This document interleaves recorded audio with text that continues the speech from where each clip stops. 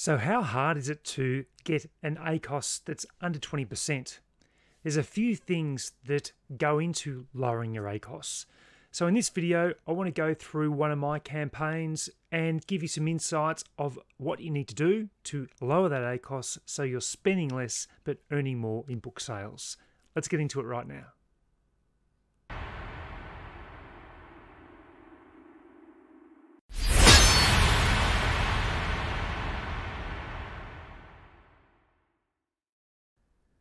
Hello and welcome. My name is Romney and I'm the founder of Global Self-Publishing.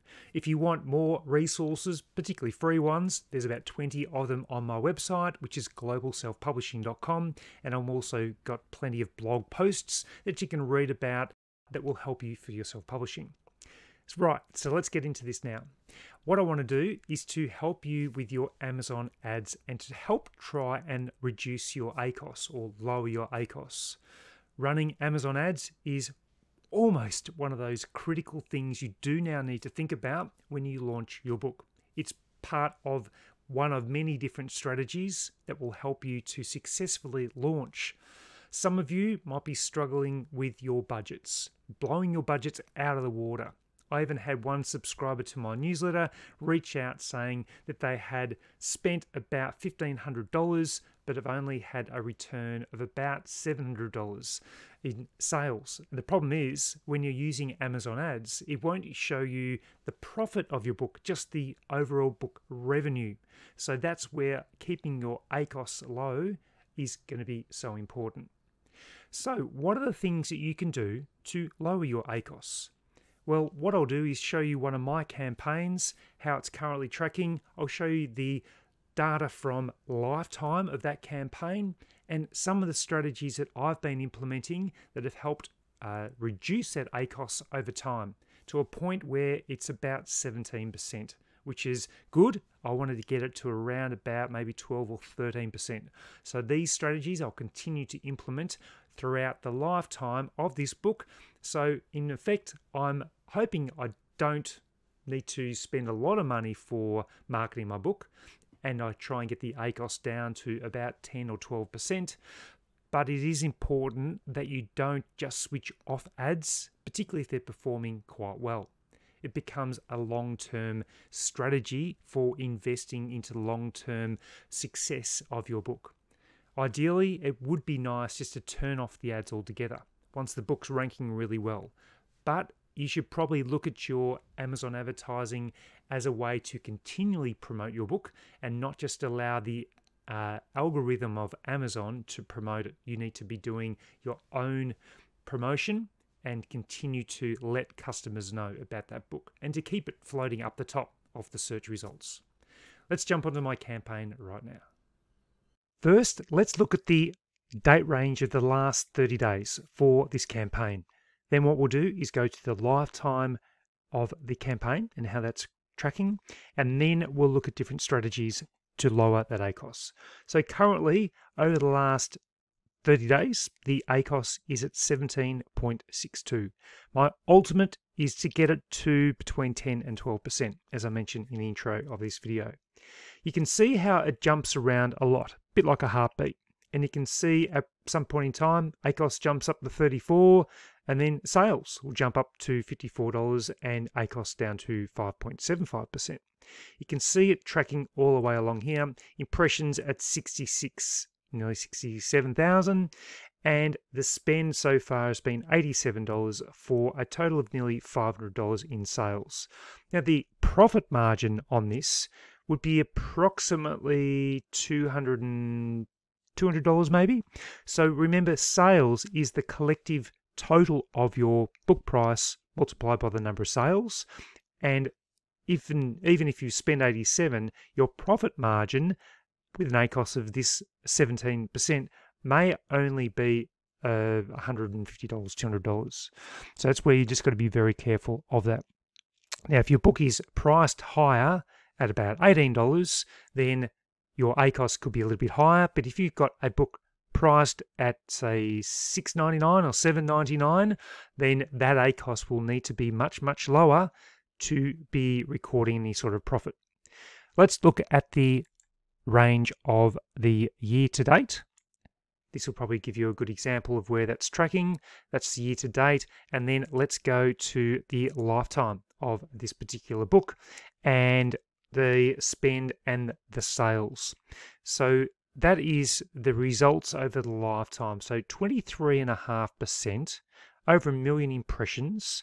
But remember, when we're first starting off our Amazon advertising, our priority isn't to get the book to be profitable on Amazon ads. It's to get traction and ranking and get into the Amazon algorithm, generate sales, generate reviews.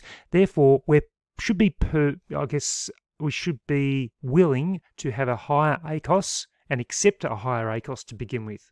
So when this book first launched back in August, it had an ACOS of 31%. Then it dropped down to 28%. And you can see over the journey that it does start to lower and lower all the way down. A little bit of a rise there, and it's dropped back down to 17.84% right there. But with that, sales have also been dropping. But that can probably also to do with me pulling back some of my spend on my Amazon ads. And I've deliberately done that because as the book gets ranked better, I can start to pull back a little bit on the spend and the cost per keyword. It's important that you continue to advertise though. Let's go back down to the date range of 30 days.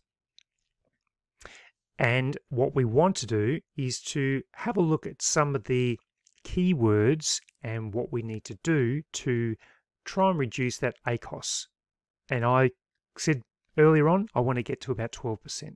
So if we go to the actual campaign here and we go to our targeting words, and what this is going to do is show me how these are tracking over here. So if we look at the first keyword, 21,500 impressions, it's got 81 clicks, and it's currently got an ACOS of 10.58. 16 orders as part of that. Currently, I've got a bid of 24 cents. Now, I initially started at about 40 cents, and I've gradually been bringing this down. My aim, if it's about 10.5%, is to leave the bid as it is. However, if I've got a keyword here that's got 16%, my target being about 12%, I could potentially lower this a little bit, but I'm also conscious that it's getting clicks and it's getting some sales. So I've just got to be careful not to reduce that bid so much that it isn't actually being presented to customers. So let's go a little bit further. And I've got these books right here. Oh, sorry, not books, these keywords, orders, 5, 7.5%, 9. What I'm looking for, if we've got clicks of 9 clicks but no orders, what I could potentially do is to freeze this keyword, or I might even lower this even more so that it maybe won't show up as much, but it's still leaving it there just in case. If this gets to maybe 10 or 11 clicks, I might actually pause that keyword by doing that right there. So I keep scrolling down, and again, another one here, 9 clicks, spend of $2.25, but no orders from that. Again, I can reduce my bid, or I can pause the keyword. I'm looking for any of these clicks that is getting up close to 10, but no orders. And what I'm doing is optimizing my keywords. And I expand on this more in my best-selling course on Udemy. I'll leave the description in the below if you want to check that out. This one here, 15%. It's going okay, only 1 order from 7 clicks. So what I might do is actually increase that a little bit to see if I can get a couple more impressions, and that might lead to another order. So there you can see just what I'm doing to try and optimize my campaign. Now, the other thing you can do is what we call go to our search terms. So we can go to our search terms here, and this is what customers are actually typing in. So you can see the customer search term just up here, and the keywords below that are what customers are actually searching for, but the keywords that are in my campaign are listed in this column right here. Now, we can actually click here, and we click it twice, and that will actually filter all those keywords. So you can see the first one up here isn't listed as a keyword, but it does have 5 orders at 13.5%. So what I can do is add this keyword into my campaign, which I'll do right now. And I've now added that in as an exact match because I know that's exactly what customers are searching for. So you can see my keywords here. I've even got a couple 2% here, 5%, 9.5%. They've only got 1 order though. The main keywords I'm focusing on are these ones right here, where I've got 3 orders and 4 and 5. So I'll continue to manipulate my target bid to optimize that. As I said, I go into more detail in my course on Udemy. So ensure that if you are struggling with your Amazon ads and campaigns, check out that course that'll cover everything in further detail than what I'm covering right now. The key to all this is to ensure you've got a great book. No matter how good your campaigns are, you're never going to be able to optimize those ads or perform well in those ads if your book isn't of high quality. The higher the quality, then the better your ads are going to perform over the long term. And you can see how this book right here, I'm getting the impressions, I'm getting clicks, and I'm getting sales, and therefore I'm getting data back to be able to optimize my campaign for this particular book. So that's an insight into one of my campaigns. Remember to always continue to review and optimize your campaigns. Look for those additional keywords that customers might be searching for, and ensure that you're keeping within your budget. Most importantly, no book, regardless of how good your Amazon ads are or your keywords, will sell if you don't have a great cover, don't have an enticing description, and don't have a great book with good reviews. All of that in combination will help drive down your ACOS. What ends up happening is people have a bad maybe have a good cover, so customers will click on it, but then the internal manuscript or the reviews aren't great. Therefore, your ACOS will be driven up because customers are clicking on your ad, but they're not liking that book from there on, and therefore that's going to cost you.